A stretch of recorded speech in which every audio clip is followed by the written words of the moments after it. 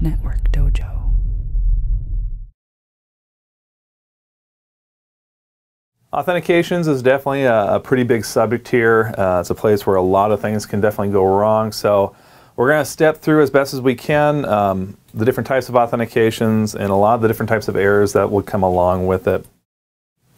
So as you start to troubleshoot things, things to try to pay attention to. So what type of authentication is it? You know, is it AO2.1x? Is it Mac-based authentication? Is it management-based authentication? If it's AO2.1x, what protocol is it attempting to use? PEEP, EAP-TLS, things that are tunneled, tunneling protocols, what are the inner methods that they're trying to use?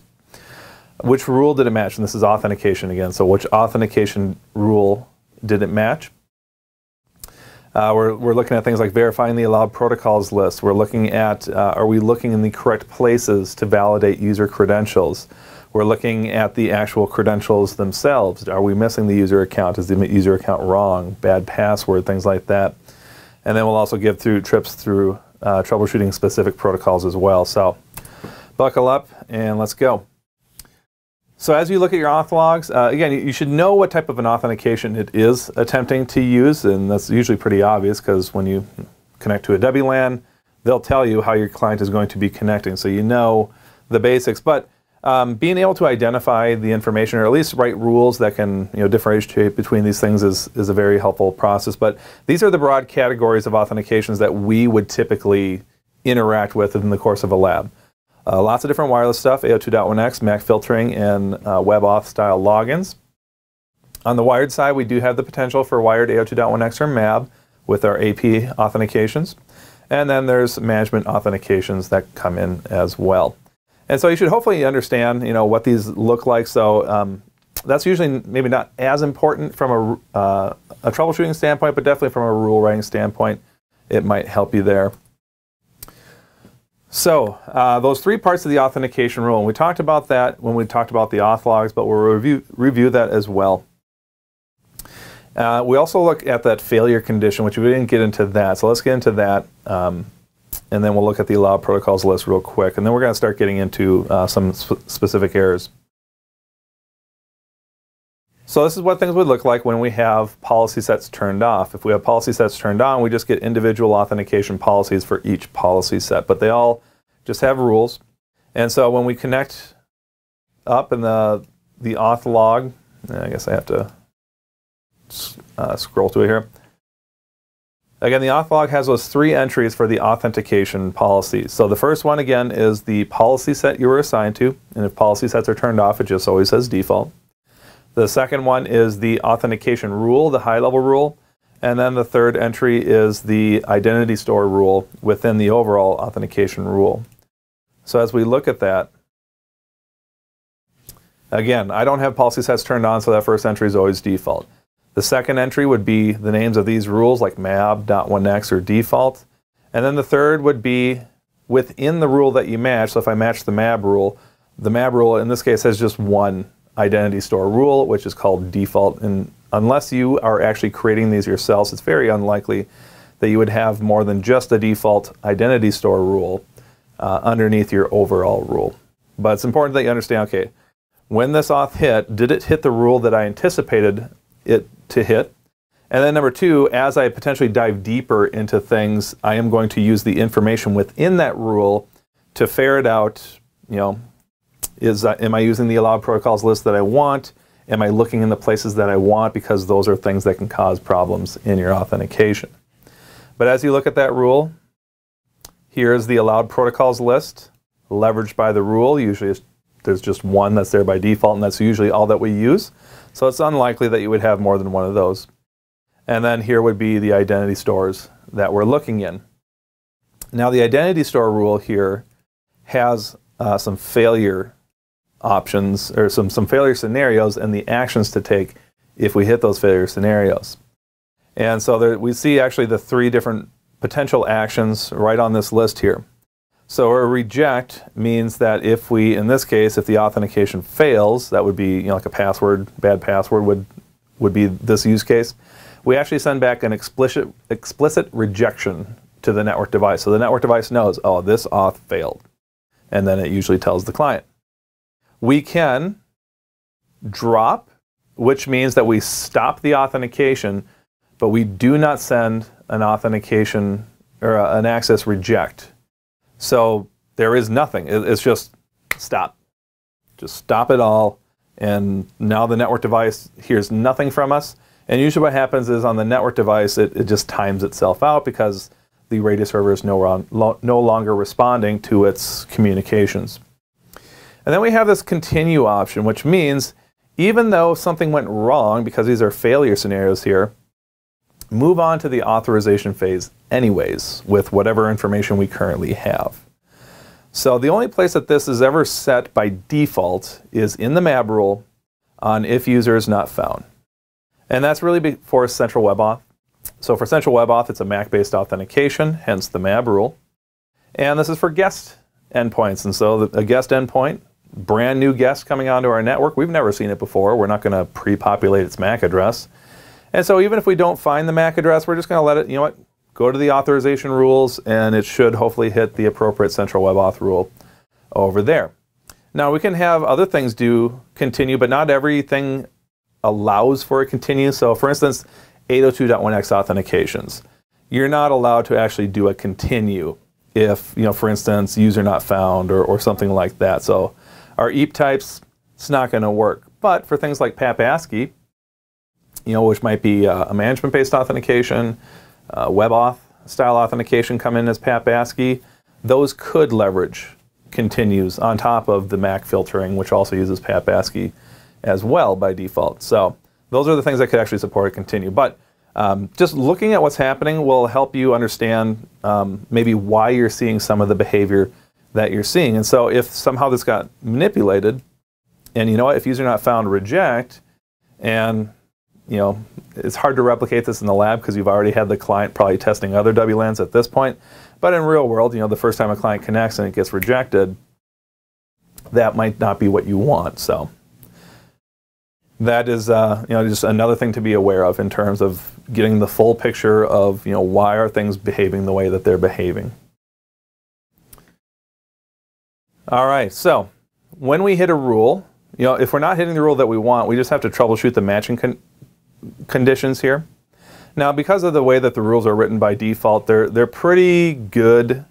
Most client MAC authentications, notice I said client MAC authentications, hit the MAB rule.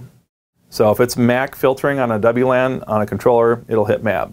If it's MAB enabled on a wired switch port, it'll hit MAB. But other MAC authentications like MAC authorizations don't hit the MAB rule. .1x pretty much hits every wired or wireless .1x rule. So the only thing that doesn't hit the .1x rule that's actually .1x by default is if an autonomous AP is using ISE as its radius server based off of the default configurations, mind you, it will hit the default rule. So the default rule becomes our catch-all. Every management auth is going to hit the default rule every time. AP authorizations hit the MAB rule every time. Autonomous AP authorizations of any type hit the MAB rule, or sorry, the default rule. I'm sorry if I'm saying it wrong. The default rule. What hits the default rule by default? MAC authorizations, management authentications, web auths, and anything coming from an autonomous AP. Those will always hit the default rule by default. So if you're not seeing the rule match that you expect, either it's the device is sending things formatted in a way that doesn't hit these matching criteria, or they've been manipulated to somehow. And it's rare that you would see that these have been manipulated somehow. But if you ever want to see how it works, you can, you know, hold your mouse over here. So what does wireless MAB look like? You click on it. Normalized radius flow equals wireless MAB. So ultimately, you know, something like this, and a lot of these things nowadays would ultimately depend on the network device profile. Since we're saying, you know, it looks like MAB, it looks like .1x. Well, what does it mean it looks like .1x? Different vendors do things differently. And so they created these things called network device profiles. And here we use the Cisco network device profile for everything.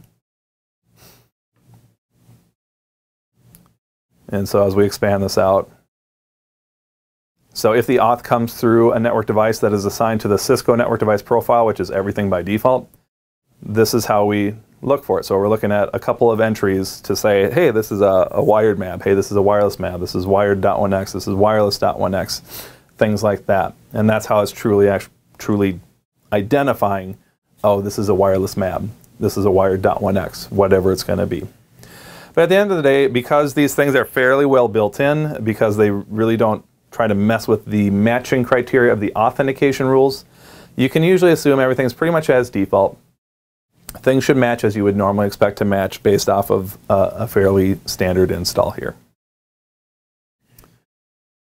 All right, so assuming, based off of what rule it's matching, usually we're not going to alter what rules they match. We're just going to work with whatever rule they are matching and make sure that that rule allows what we need to allow.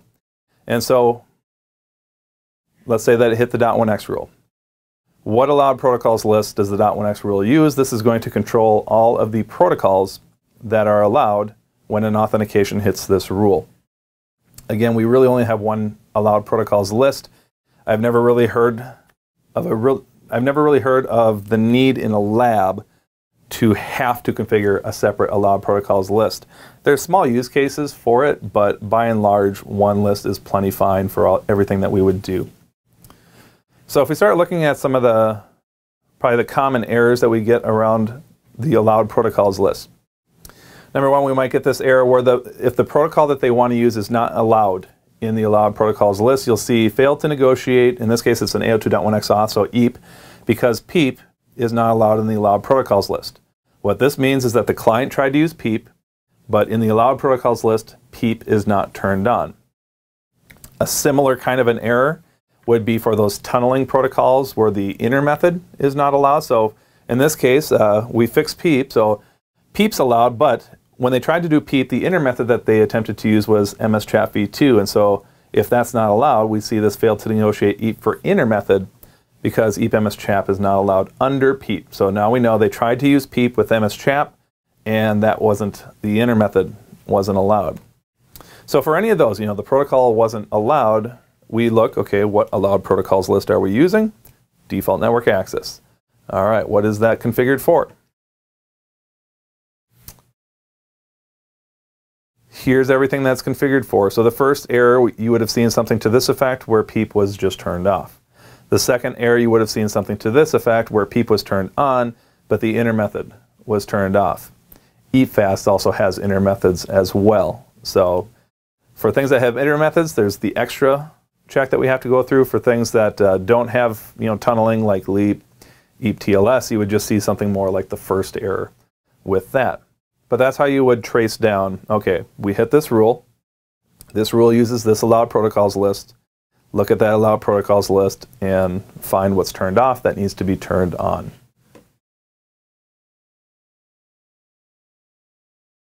Now, once you use a protocol that is allowed, the next step is that the client will send its credentials up to the Radius server. Now the Radius server is going to use that identity store rule to say, where do I look to validate these credentials? And inside that authentication policy, we would be able to specify identity store sequence. We can identify individual identity stores themselves. We can also specify an identity source result that's just a flat-out deny, which is an interesting thing too. But what we want, again, we want to verify in the auth log, okay, it hit this rule, and it hit this identity store rule, if we ever had multiple identity store rules, which is almost never the case. But then based off of that, are we looking in the right place? And then the answer to that will tell you, if we're looking in the right place, maybe I just forgot to create the user account. Or the answer might be, no, we're not looking in the right place, so let's go ahead and fix that. So for instance, here is what would be if we can't find the user. So this is either we're not looking in the right place, or we looked in the right place, but the account didn't get created, or it didn't get created correctly. So subject not found in applicable identity stores, subject being the account. So again, this isn't the end of it. We have to look, where was it looking? Was it looking in the correct place? So let's pretend that we're hunting this down. So in my auth log, in this case, again, I hit the default authentication rule and the default identity store sequence rule. I would have to, if I want to, I would have to look, okay, what is that, where is that looking? In this case, it's the all users identity stores, and we can see this over here, so that the auth log actually can tip the hand as to where it was. Otherwise, you can just look at the configuration. So if we find the default rule with the default identity source sequence, we see, okay, we use the all user ID stores, which is kind of what we expected here. And now the question becomes, okay, how is that configured? Because that might be at its default config, or they may have manipulated that. So you go to the identity source sequences. You look into it. Okay, now I know exactly where it's looking. So I can verify it this way. The log also verifies it. If we scroll down a little bit further down, the log also tells us where we're looking. So we can find this information in a couple of different places. And we want to make sure, okay, the place I expect this account to be, are we looking there? If the answer is no, usually we're looking in an identity source sequence, and maybe we just didn't add what we needed. So by default, the all user identity store does not have internal endpoints in it. And maybe you actually wanted an internal endpoints in it. So, you know, like an AP authorization that's using the default rule, but we're trying to validate a MAC address. So, you know, that's a real common place where you might see that error just naturally occurring. Now, once you know that you are looking in the appropriate place, obviously it couldn't find it, so maybe it's internal users. All right, did I just forget to create the internal user? I thought I created it. Maybe I just mistyped the username of the internal user. And so we head to where we believe that the user account should be. The only user repository that we generally configure would be an internal user. If we're using Active Directory, that should be 100% pre-configured for us with no manipulations on our part. So I would come in here and take a look. Okay, did I forget it? Is it there but just mistyped? It's going to be one of those things. And so you either add it or you fix it to match what the user account that the client is using. Because the client is hard-coded, you can't change it for an EAP WLAN authentication. Now for like a management authentication, yes, you are typing in a username. Maybe you mistyped the username as you logged in. And in the log, right up at the top, you see, okay, here's the user account that tried to connect. If it's something you had control over typing, yes, verify that you correctly typed that username in there. If you don't have control over it, this is the exact username that you need to make sure is in your list. And so if it's different here, you have to change it here. But that's how you would track down, okay, why couldn't it find it? Which identity source or identity source sequence was it using? Is that right? If not, fix it. Is the identity source sequence looking in the right places? If not, fix it. And is the user account where it belongs, and is it spelled correctly? If not, fix it.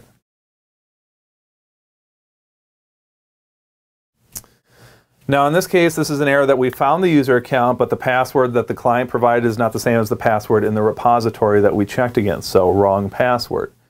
And again, if this was an 802.1x authentication where the AnyConnect client is pre-configured for the password, the only place we can fix this is in the user repository in ISE.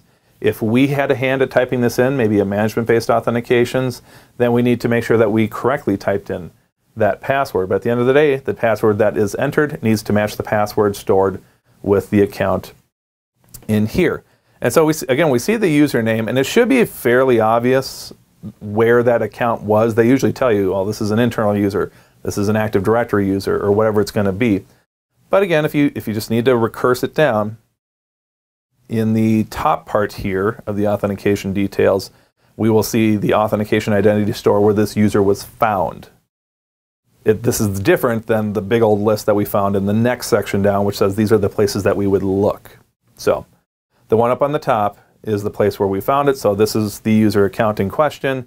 We need to fix that user account's password in ISE, or we need to make sure that we typed it correctly, you know, in the management GUI or whatever it was.